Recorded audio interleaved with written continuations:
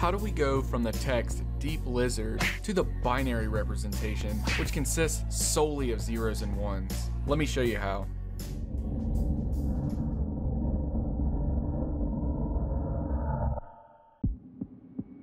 The key to understanding how we transform text into binary is to first understand character encoding and then to understand positional numeral systems. Once you have these topics on lock, text to binary becomes a breeze. If you're not following the data science playlist, I highly recommend you check it out. If you have any trouble with these concepts in this video, go back and review the character encoding video and the positional numeral system video. These videos will get you pumped up from a knowledge perspective. For now, let's go from text to binary and back.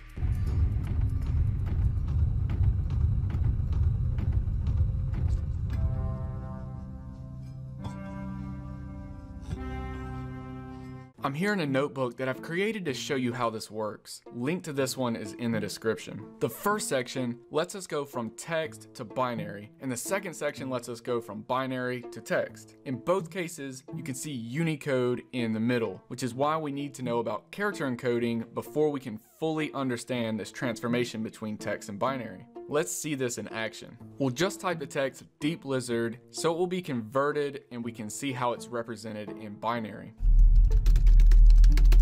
Now this is what DEEPLIZARD looks like in binary. The process of converting from text to binary involves two steps. The first step is to convert each character in the text to its corresponding Unicode character code. This gives us a numerical representation of each character.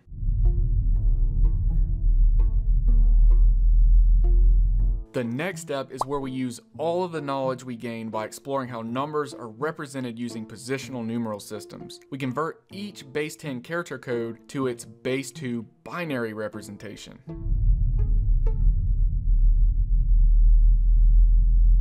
We've seen before that computers only work with numbers under the hood. By under the hood, we mean the computer hardware. And by numbers, we mean numerals from the base 2 binary positional numeral system. As programmers, the textual and numerical data we work with inside computer programs is ultimately translated to binary, so the computer's hardware can work with it. Alright, great. So let's check this out. We have 10 characters, 10 Unicode character codes in decimal form, and 10 binary numerals. Something you'll notice about the 10 binary numerals is that each numeral has exactly 8 digits. With binary numerals, we call each digit a bit.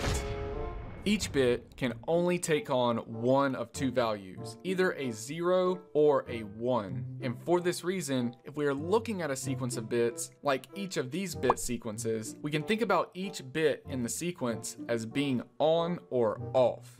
If the bit is a 1, it is said to be on. And if the bit is a 0, it is said to be off. When we have two states like this, on and off, it becomes pretty straightforward to represent these states in the physical world, literally physically.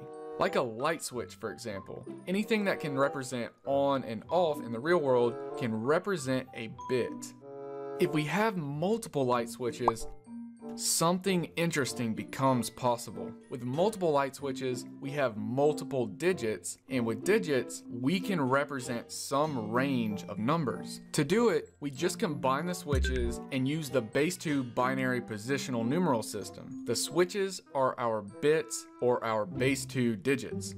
And if we can represent numbers, then we can also represent text. And this is how computers do it. Imagine shrinking the light switches down to a microscopic size and having billions of them. This is essentially what is happening on a computer chip. If we have just 8 bits, we can count up to 255.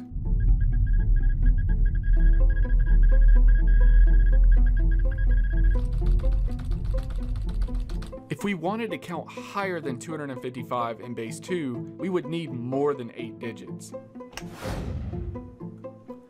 So with 8 bits, we can count up to 255. This also means that we can represent 255 distinct things, like characters, for example. Before Unicode, 255 used to be enough to represent most of the characters we use. For this reason, sequences of 8 bits became commonplace, and so a sequence of 8 bits has a special name. 8 bits is said to be a byte. You can see how the text DEEPLIZARD is transformed into 10 bytes. 1 byte, also known as 8 bits, for each character. So we can say that the text DEEPLIZARD takes 10 bytes to be represented, 1 byte for each character. Try this. Open a regular notepad and type the text DEEPLIZARD, then save the file. Close the file, then right-click on it and choose Properties. For the file size, you'll see 10 bytes. The number of bytes needed for representing a single character can sometimes take more than 1 byte. It just depends on the character and the encoding, so keep that in mind. Let's see now how we go from binary to text.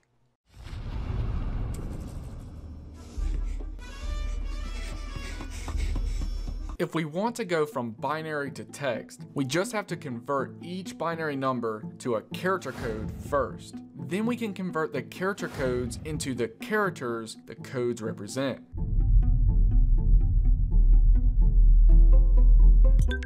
Be sure to give this notebook a try yourself. Type your name in here and see what it looks like in binary. Once you have this down, you'll have a better understanding of how computers represent data. It's pretty amazing. Let me know what you think in the comments, and I'll see you in the next one.